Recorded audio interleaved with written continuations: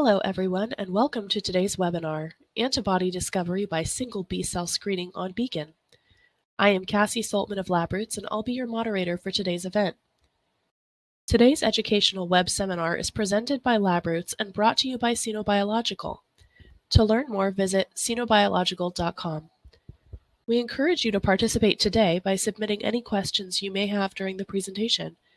To do so, simply type them into the Ask a Question box and click Send. We'll answer as many questions as we have time for at the end of the presentation.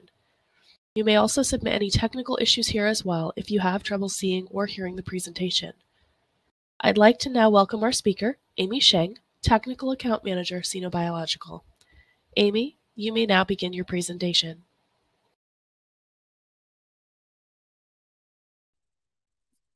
Welcome, everybody. I'm Amy Sheng, the Technical Account Manager of Sino Biological. Welcome to this webinar. In the next 40 minutes, I will walk you through the development of monoclonal antibody through single B-cell sorting based on Beacon platform. The webinar will cover the following sections. First, B-cell differentiation and development. Second, we will talk about various antibody screening platforms. Then we will get to know what is Beacon platform. The last, we will discuss a couple of case studies using the Beacon platform for antibody screening. B-cell differentiation and development. B cells are the only immune cells in the body that can produce antibodies. B-cell differentiation and development occurs in two distinctive stages. Development in the central immune organs, which can be simply described as the following sequential process. Common lymphoid progenitor cells to pro-B cells to pre-B cells, followed by immature B cells, and then mature B cells. This process depends on the bone marrow microenvironment and involves gene arrangement, BCR expression, and negative selection. The second stage is the development in peripheral immune organs, where the mature B cells migrate into the peripheral immune organs and are activated by specific antigens with the help of T cells. These activated B cells undergo proliferation and differentiation, thereby forming germinal centers. Mature B cells differentiate into plasma cells and memory B cells. Plasma cells are terminally differentiated B cells whose main function is to produce antibodies. Memory B cells, however, can survive for a long time in the body. Upon restimulation by the same antigen, they can rapidly differentiate into plasma cells and produce antibodies, therefore triggering the immune response. With a background of how antibodies are produced, let's take a look how antibodies are deliberately developed on various platforms. Hybridoma technology has been around for almost 50 years since its invention in 1975. As of now, hybridoma is still the most commonly used technique for antibody production, outlined as follows.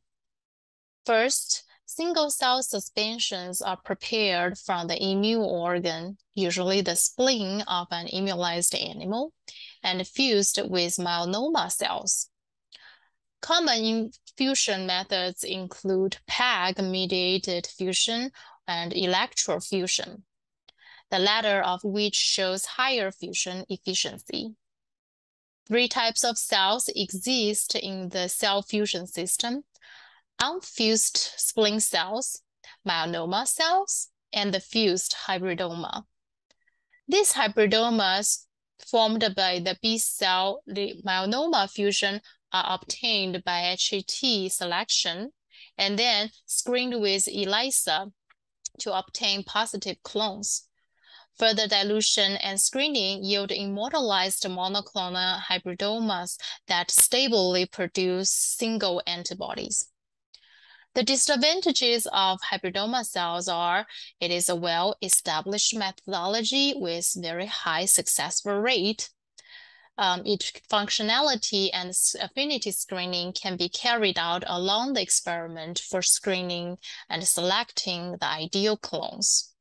The cost is relatively low since there is no special equipment is required.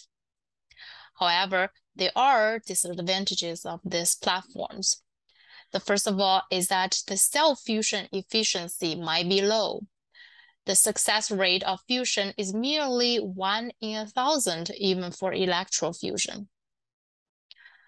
Suitable myeloma cell lines for cell fusion are not always available. Thus, there is a limitation in antibody species we can develop. Long life cycle, it can generally take 2 to 3 months from cell fusion to obtaining positive clones. Second generation of antibody development use phage display. It is another commonly used antibody screening technologies. In this technique, antibody genes fragments are cloned in vitro and inserted into the structure gene of the phage-coated proteins. Antibodies are then displayed on the surface of the phage via expression of fusion proteins. This step is called phage library construction. Antigens are then used to screen for a phage library for specific monoclonal antibodies, a step known as biopanning. The main steps for constructing a phage libraries are as follows. We extract the tissue RNA and derive the cDNA by reverse transcription. We obtain the antibody light and heavy chains by PCR and join them and incorporate them into phage genes. We transfect engineered bacteria with phages to amplify phages for antibody display. Specific phage screening is based on antibody antigen binding. The target antigen is immobilized on the solid phase and then incubated with the phage library for a period of time. Unbound free phages are then moved by washing, and the bound phages are eluted by enzymatic digestion using trypsin or acid or base. The eluted phages are used to infect host cells for amplification, and the absorption elution process is repeated. After 3 to 5 rounds, phages that bind specifically to antigens are obtained. Advantages of phage display is that its application in a wide range of species. The antibody library can be derived from immunized animals such as mice, rabbits, alpacas, and chickens. Antibody produced by an organism after vaccination, or microbial infection, or even samples from patients with autoimmune diseases. Second is that fully human antibody libraries are available and the cost is relatively low. The disadvantages of this platform is its susceptibility to the quality and the size of the phage library. There is limited affinity because most of antibodies in the library have not undergone in vivo affinity maturation, leading to the limited affinity of antibodies derived from the phage display technology. Third, no natural antibodies pairing. Light and heavy chain genes are randomly recombined in the library using the affinity of obtained antibodies might be compromised. Single B-cell technology is a recently developed technique to produce monoclonal antibodies rapidly. In this technique, antigen-specific B cells are isolated from the peripheral blood or immune organs via fluorescence-activated cell sorting, also known as FACS or beacon technology. Specific antibody sequences are then derived by single-cell PCR. The antibody sequence is incorporated into an expression vector, and monoclonal antibodies obtained by antibody expression and purification.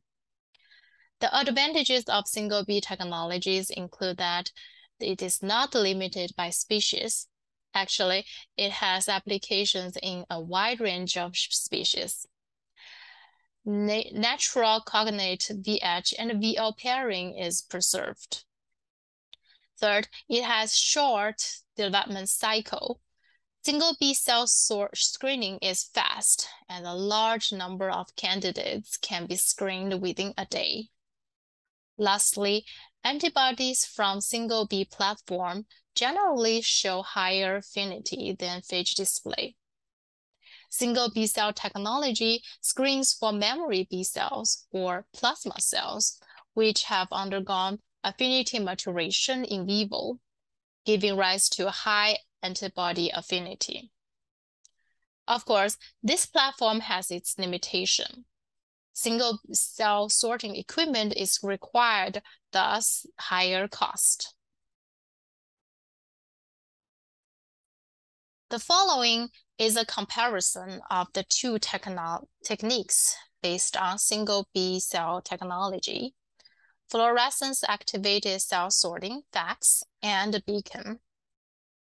Fluorescence-activated cell sorting can be used to screen antibodies from human, mouse, rabbit, etc.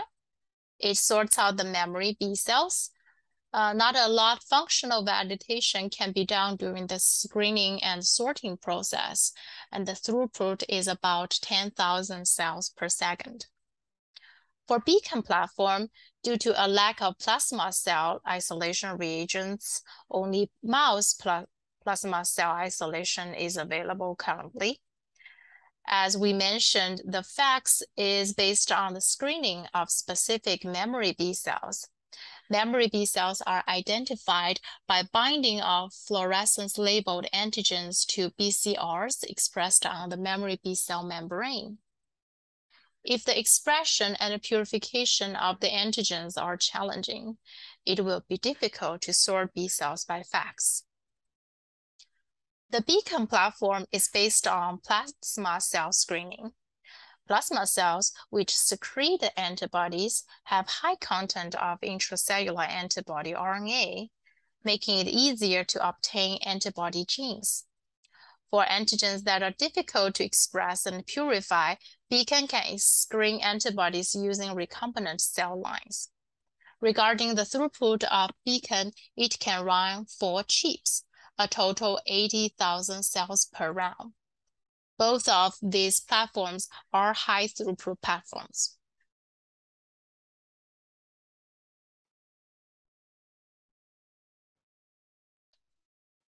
Beacon is an automatic device with functions of cell incubator, biosafety cabinet, fluorescence microscope, and automated robotic arm, which integrates microfluidics, signal detection, and light-induced technologies. Based on the morphology and fluorescence characterization of cells, Beacon system can be used to conduct cell isolation, cell culture, real-time detection of cell secretion, and multiplex detection directly on the chip. In addition, the target cells can also be exported through Beacon system. Beacon system is highly automated and less dependent on operators. Let's take a look at the chip, which are the core component of Beacon system. Operations such as cell culture, cell screening, and cell export are performed on the chips. Each Beacon system can have 4 chips run simultaneously. Each chip consists of horizontal channels and vertical nanopans. The nanopans are connected by channels. Depending on the number of the nanopans, chips can be divided into various specifications, such as 11K, 14K, or 20K.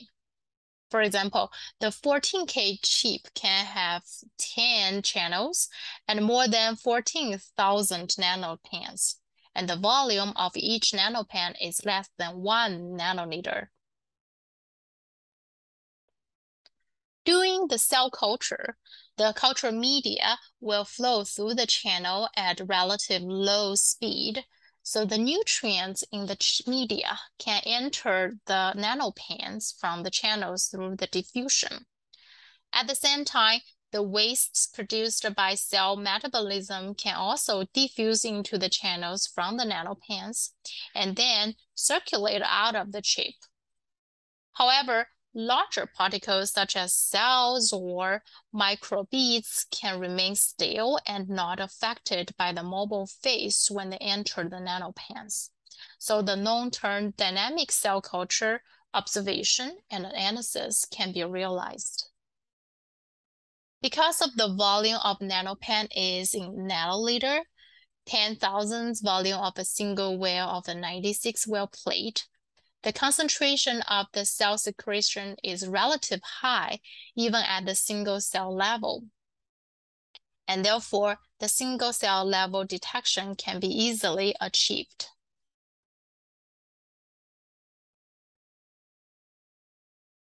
The antibody screening through Beacon platforms generally includes 5 steps: cell import, cell screening validation tests, target cell export, and antibody gene amplification.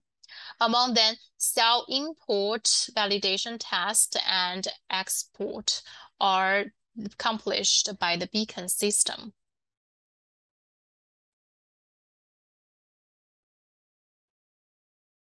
Beacon platforms use plasma cells for antibody screening, for which the plasma cells needs to be enriched from the lymphoid tissues at first.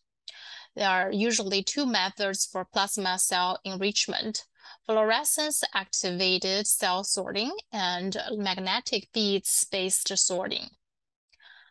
Compared with fluorescence-activated cell sorting, the magnetic bead sorting is faster and less damaging to cells. In view of this, magnetic beads-based sorting is usually preferred. The principle of cell sorting using immunomagnetic beads is as follows.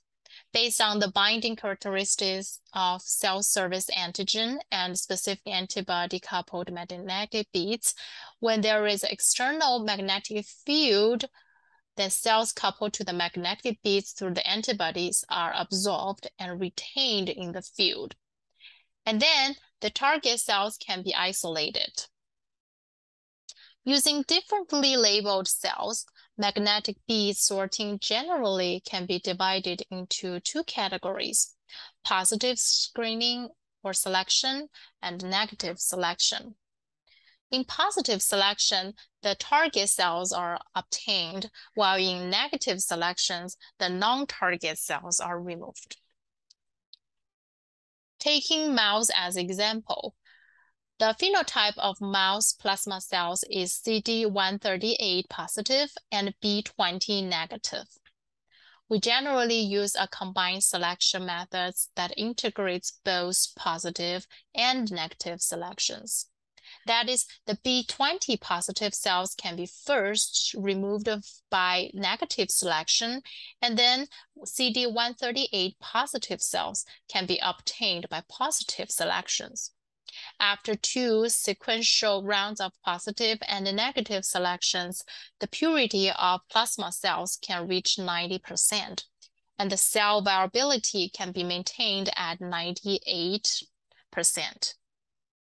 Normally, we can obtain approximately 1 million plasma cells from an immunized mouse.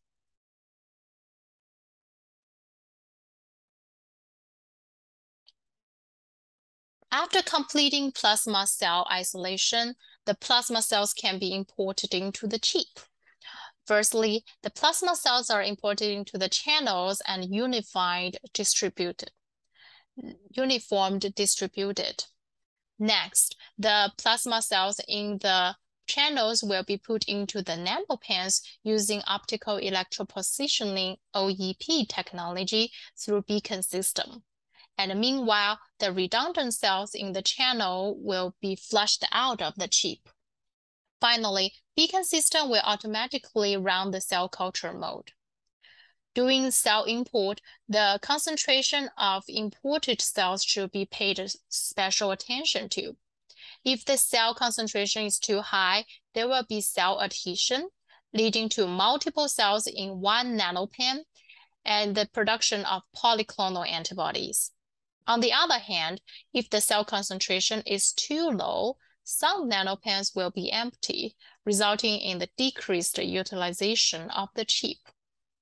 Here, in this video, it shows a nicely distributed chip with majority of the nanopens filled with only one single B cell.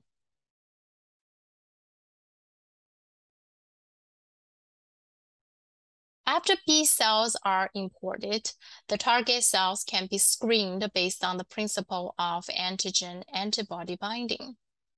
The antigen-coated magnetic beads and fluorescent secondary antibodies are imported into the channels. If the antibodies produced by the cells in the nanopens are the specific target antibodies, they will bind to the beads and the fluorescent secondary antibodies. Beacon can catch the fluorescence beads by taking multiple snapshots, and the dynamic fluorescence generation process can also be observed simultaneously. Then the positive clones can be screened out through these rounds. Since the plasma cells in the nanopens with fluorescence beads are just the positive clones capable of producing specific antibodies. Here, we can see in this video, the nanopens harboring the positive clones emit fluorescence signals that can be recognized by the beacon. In beacon system, we can also check cross-species reactivity by replacing the antigen coded on the magnetic beads with those from other species. We just need to change the protein and validate in the same way. Generally, the antigen coded on the magnetic beads are recombinant proteins, and the conformations are not completely consistent with natural proteins. This might lead to situations where the antibody screened with recombinant antigen might not necessarily bind to natural proteins. Besides, for some antigens that are difficult to express and purify in vitro, such as GPCR, and it's difficult for us to obtain recombinant antigens with stable structures. Then we'll use stable recombinant cell lines instead of the beads for antibody screening. There are two methods to perform ligand blocking validation. The first is to block the antigen coded on the beads with ligands to form stable composite microbeads, and then import these beads and fluorescent secondary antibodies into the channel. If the plasma cells in the nanopens produce antibody blocking antibodies, these antibodies cannot bind to the antigens on the beads, and then the fluorescent secondary antibodies also cannot be indirectly mixed to the beads through a specific binding, therefore resulting no fluorescence of beads. On the contrary, the beads will become fluorescent if the plasma cells producing non-blocking antibodies. Second way is that the antigen-coded beads are imported into nanopens so that the antibody produced by the plasma cells can bind to the antigen first, and then the fluorescence-labeled ligands are imported. Similarly, if fluorescence can be captured into the nanopen, the non-blocking antibodies are produced. Conversely, the blocking antibodies are produced. As shown in this figure, Among the 4 nanopans marked in the blue and the red, fluorescence was detected in those 2 blue nanopans. So the plasma cells in these nanopans produce non-blocking antibodies, while no fluorescence was detected in those 2 red nanopans, indicating the plasma cells in these locations produce blocking antibodies. After target clones are confirmed through validation tests, the target cells can be exported. The export is also performed by using the OEP technology through the beacon system. The cells can be pushed out of the nanopans and flushed into the mobile phase. You can shown over here. It is worth noting that in addition to export target cells, beacon system can also perform reverse transcription reaction directly on the chip. That is, directly obtaining the cDNA sequence of the target antibody, but the cost will be relatively higher.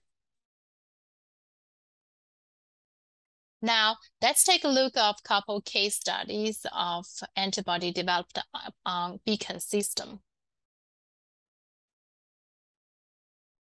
Anti-ID antibody is an antibody that can specifically recognize a variable region of an antibody, which is widely used in the pharmacokinetic PK and pharmacodynamic studies, PD, of the antibody drugs during the drug development. For example, in PK studies, anti-ID antibodies are used to detect the levels of antibody drugs in vivo. In addition, anti-ID antibody can be used as positive control antibodies for ligand binding assays and antibody blocking assays. Anti-ID antibodies can be divided into 2 types: antigen blocking type. The binding site of anti-ID antibody is exactly the same as that of antibody drug and a target protein, which can be used to detect the level of free antibody drugs in vivo. The other type is the antigen non-blocking type. The binding of the anti-ID antibody to the antibody drug does not block the binding of antibody drug to the target protein, which can be used to detect the total amount of antibody drugs in the body, including free and target protein bound antibody drugs. How anti-ID antibodies are developed? During the screening of anti-ID antibodies, the binding to antibody drugs needs to be validated, and excluding the binding to regular human IgG. The competitive binding to the target protein also needs to be validated. That is, whether the antibody produced is competitive or non-competitive needs to be determined. We can complete the above 3 validation tests on the beacon system to obtain the target positive clones. Through the rapid immunization technologies from Sino Biological, we can complete immunization tests on mice to obtain plasma cells within 2 weeks. Then, through the beacon, the validation of binding to antibody drugs, binding to human IgG, and competitive binding can be completed within 1 day. And then target cells can be obtained and exported.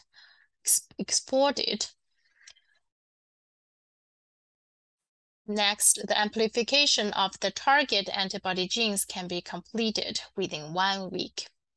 Finally, expression and purification of the antibody, binding test by ELISA, and competitiveness validation can be completed within 2 weeks. The screening of positive clones only takes about 35 days, which is completed nearly 2 months earlier than that by traditional hybridoma technology.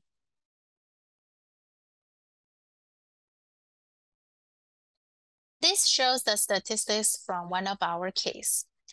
After the tissues of the mice immunized with the antibody drug was harvested, cell isolation was performed to obtain immunized plasma cells. A total of 11,978 clones were imported into Beacon chips, and 772 clones were screened that confirmed to bind to the antibody drug, of which 151 clones did not bind to human IgG. After competitiveness validation with the target protein, a total of 56 clones produced competitive antibodies, and 97 clones produced non-competitive antibodies. Some positive clones were selected for subsequent antibody gene amplification and antibody expression and purification. By the validation of the purified antibodies, an anti-ID antibody that could bind to the full-length antibody drug, but not the human IgG, was obtained. Through the competitive inhibition rate tests, non-competitive and competitive anti-ID antibodies could be further obtained. Protein modification refers to the group modification of protein after translation. There are protein modifications such as acetylation, ubiquitination, methylation, and phosphorylation, among which phosphorylation is the most common and important post-translational modification. The screening of phosphorylated antibodies can be carried out through the Beacon platform, which can realize multiplexed detection with a short screening cycle. Phosphorylated polypeptides are usually selected as immunogens. During the screening of positive clones, phosphorylated and non-phosphorylated antigens will be used for compound screening respectively, and then clones that are positive for binding to phosphorylated polypeptide and negative for binding to non-phosphorylated peptide will be obtained. In this case, a total of 12,400 clones were imported, and 109 clones were positive for binding to the phosphorylated polypeptide, of which 63 were negative for binding to the non-phosphorylated polypeptide. That is, 63 clones were the phosphorylated specific clones we need. CD47 is a natural immunosuppressive molecule that is widely expressed on the surface of normal cells. By binding to SRP-alpha on the surface of macrophages, it activates the protective pathways and inhibits the phagocytosis of macrophages. However, in order to avoid the cytosis of macrophages, some cancer cells also imitate the normal cells to express CD47, thereby inhibiting the activity of macrophages. Blocking the binding of CD47 to SRP-alpha by CD47 antibody is an immunotherapy for cancer. After the optimization of its Fc region, the CD47 antibody can bind to the Fc receptors of immune cells, thereby triggering ADCC, CDC, or ADCP effects, which can boost the tumor cell killing of immune cells. However, due to the high expression of CD47 on the surface of normal cells, especially erythrocytes and platelets, earlier CD47 antibody drugs generally caused severe anemia in clinical trials. The new generation of CD47 antibody therapy focuses on the production of fusion antibodies, such as antibodies fused to SRP-alpha, and the optimization of dosing regimens and antibody structures. In our case study, CD47 antibodies were screened using Beacon platform. After screening, there were a total 331 positive clones that could bind to both antigens and natural cells. By further expression and purification, a total 108 antibodies were positive in ELISA tests, and 73 antibodies could block the binding of CD47 to SRP-alpha. Next, the validation of the binding of these antibodies to tumor cells and erythrocytes were performed, and it was found that 2 of the antibodies will weakly bind to erythrocytes and normally bind to tumor cells. Through affinity validation, it was found that the affinity of these antibodies screened by Beacon were almost at the same level of the reference antibodies. How about use Beacon to develop antibodies targeting virus? As the World Health Organization declared that monkeypox outbreak a public health emergency of international concern, Sino Biological developed the antigen and antibody reagents to be used in monkeypox virus studies in the first place. The A29 protein of monkeypox virus is homologous to the A27 protein of vaccinia virus, with a stronger immunogenicity. It was reported that A29 protein of monkeypox virus is the target of the monkeypox virus-specific monoclonal antibody and a key target of neutralizing antibodies. We use the recombinant A29 protein of monkeypox virus as the immunogen and completed the immunization of mice by rapid immunization platforms from Sino Biological. 321 positive clones were screened out by the Beacon platforms, and after expression, purification, and subsequent Western blotting and ELISA testing, several antibodies that can bind to the A29 proteins with high affinities were successfully obtained. Sino Biological is the one-stop international reagent supplier and service provider. We have more than 6,500 proteins and 14,000 antibodies online. We provide recombinant protein and antibody expression and polyclonal and monoclonal antibody development. Our facility is ISO-certified, and our users in more than 90 countries have generated over 10,000 citations relative to our products in high impact factor journals. We provide high throughput production and screening services, as well as gram level of scale-up productions to generate proteins or antibodies for our customers. Moreover, we provide productions to make antibodies in various formats, such as Fab, SLV, VHH, bispecific, to help researchers to answer specific questions. To better facilitate our customers, Sino Biological has a global presence. We have offices in 4 countries and multiple production locations. Please let us know if there is anything we can be a help for you, and thank you.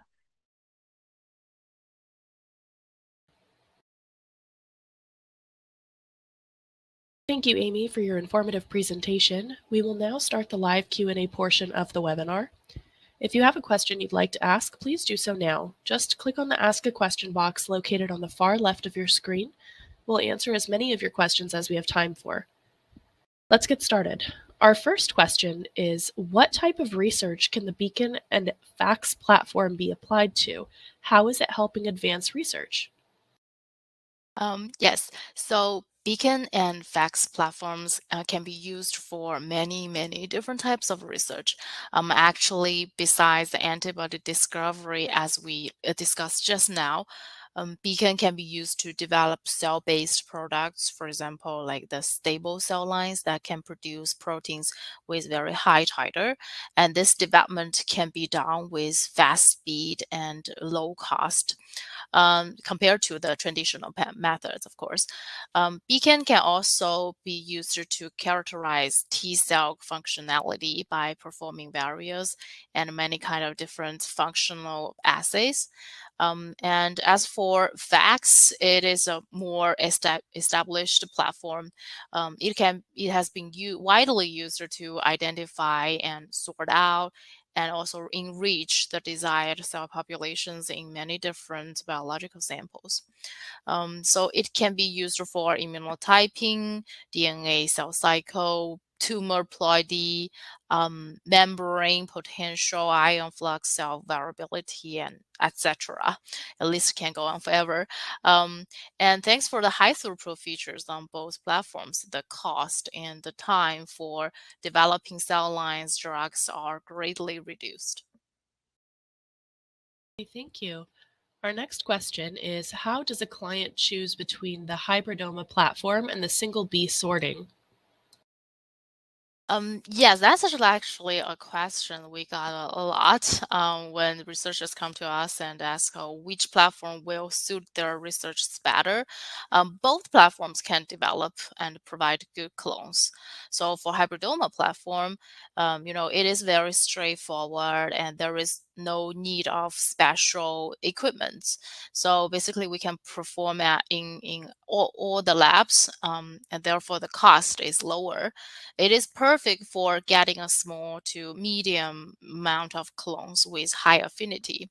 And also, once you obtain the positive clones, and later, say, if you run out of the antibody, you want to get more of it, you just need to pull out the cells and do a regular culture and purification. However, the screening work in the hybridoma platforms might get overwhelming if extensive screenings or counter screenings are required. So for examples, there are some researchers that want to focus on very specific isoform, and however, this targeted isoform shares quite large homology with other isoforms that he or she might want to avoid. In this case, then we will need to perform a lot of counter screening, which hybridoma platforms may not be able to provide. And in this way, single B sorting will be perfect in this case because it can perform a quite high capability of screening. In other case, scientists they want to a large number of different clones, say 200 or 300, then targeting the same protein to ensure they can get a good diversity of clones. So this work might be, again, too tedious and lengthy on hybridoma platforms, but single B sorting will be able to help. Usually, I schedule a meeting with the researchers to understand their needs, specifications, timelines, and budget around the antibody development project and work with our team so that we can propose a suitable platforms for them. Okay, fantastic. Our next question here is, what is the ratio of positive clones in sorted cells and how do we increase it? The ratio of positive ones among the whole sorted cells is approximately 30 to 40%.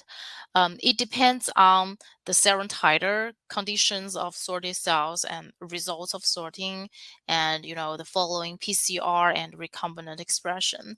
So unfortunately, there are loss of the clones might happen in each of the steps I just mentioned. So to increase the ratio and the number of positive clones we get in the end, it is very, very important to make sure that the serum titer is good enough to start with. Since so imagine if the titer is low, the amount of positive clones and also the quality of clones are not expected to be high. So for titer, if it's for rabbit, we set a standard of at least 25,000 dilution, and for mouse, 16,000 dilution. And at PCR and recombinant expression stage, it is very important to have stable systems that can yield good sequencing and pairing and antibody expression and purification. Perfect, thank you. It looks like we have time for one more question. What are the challenges with antibody development usually, and how are they overcome? The main challenges of traditional platforms are time, throughput, and high dependence on operators. The hybridoma platforms, like we just talked about, it takes longer time and a lot of manpower to perform fusion and screening, and the success rate heavily depends on hands.